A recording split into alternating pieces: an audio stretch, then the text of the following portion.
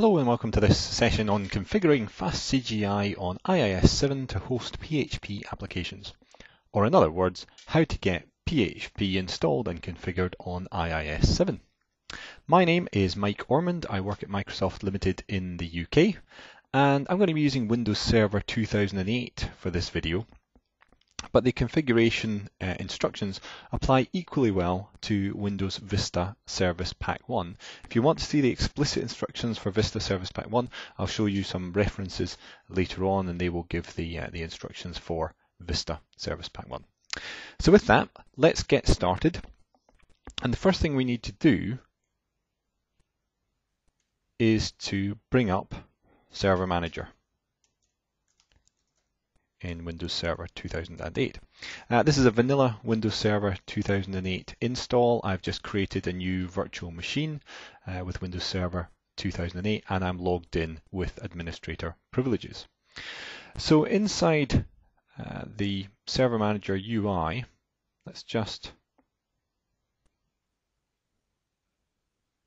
scroll down to the roles summary, which you'll see down there.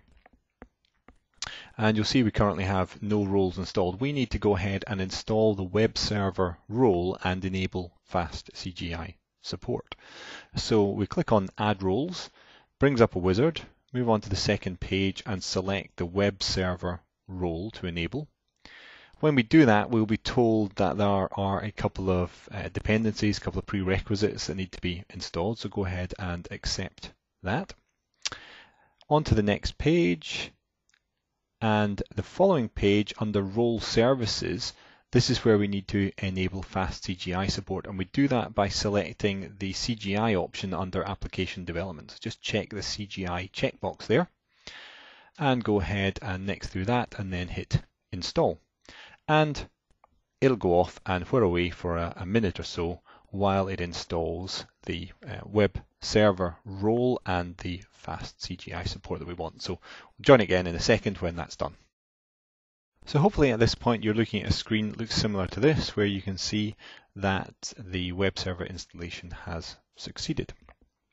Now before we go any further, there is an update that we should install if we want to use FastCGI on either Windows Server 2008 or on Windows Vista.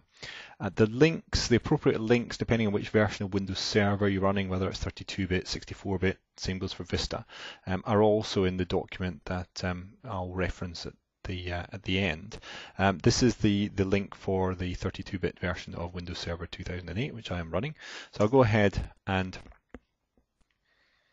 browse to that URL. We'll get a number of warnings here from Internet Explorer running on Windows Server. These are the enhanced security warnings saying that this site is not in our trusted zone. I'm just going to go ahead and add the Microsoft.com domain to my trusted sites. And in order to download the update, you will need to add the Microsoft.com domain, or at least download.microsoft.com to the trusted sites. We don't need the web trends, analytics, etc. But we should arrive at this page here, which is the appropriate update page for your version of Windows Server or Vista.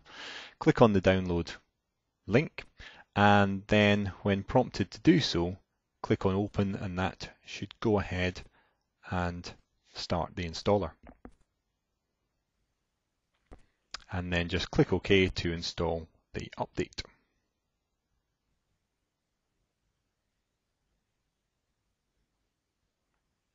And that's us done.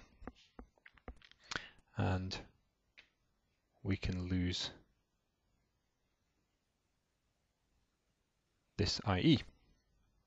Okay, so we got to the point now where we have the web server role with FastCGI role service enabled, and we've also installed the appropriate update for the FastCGI module on our server. The next thing we need to do is to go ahead and install and configure PHP. So we need to get the download of the PHP binaries from the PHP website. So let's browse to the PHP website.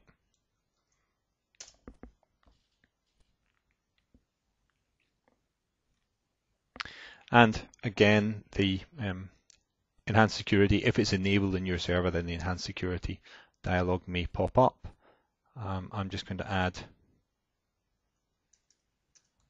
php.net to my trusted sites, and we get a list of binaries for Windows. And the important thing here is that we recommend you use a non-thread safe build of PHP for maximum performance.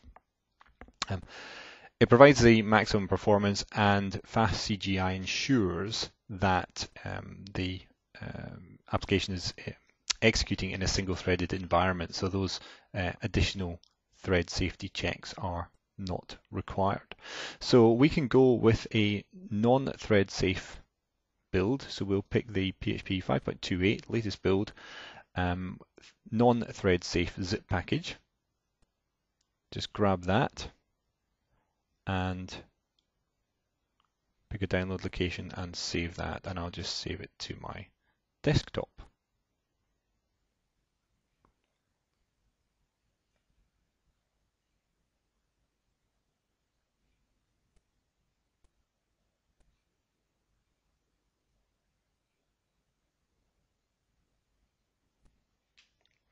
Now when that's done, all we're going to do is unpack those binaries into an appropriate folder. So let's create an appropriate folder just now while we wait. Go into our C drive, and let's just create a folder called PHP. And once we've done that, we can do a little bit of configuration to make sure we're all set up right. So let's grab that download, extract all, and just browse to the folder I just created, which is CPHP, and extract all those files into the PHP folder. Now the first thing we do is we rename the PHP ini recommended file to just php.ini, and then we need to go ahead and make a few changes to that file. So the easy way to do that is probably just with Notepad. I haven't got very many other options on this server, and grab that file and drop it into Notepad. So the first setting we need to find is the FastCGI impersonate setting.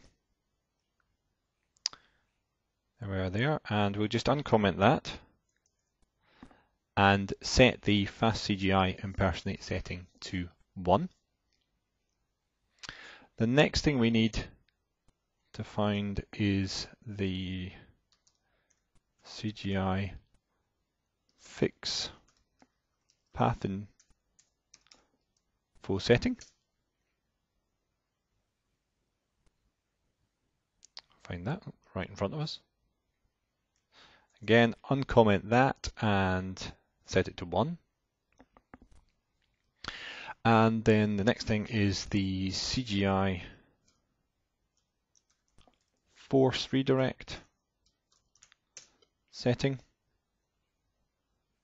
If you can't find it in one direction, oops, you've probably got a typo. There it is. CGI force redirect. In this case, we want that set to 0. In other words, turned off. You can see the line above there, safely turn this off for IIS. In fact, you must. And then finally, the open baster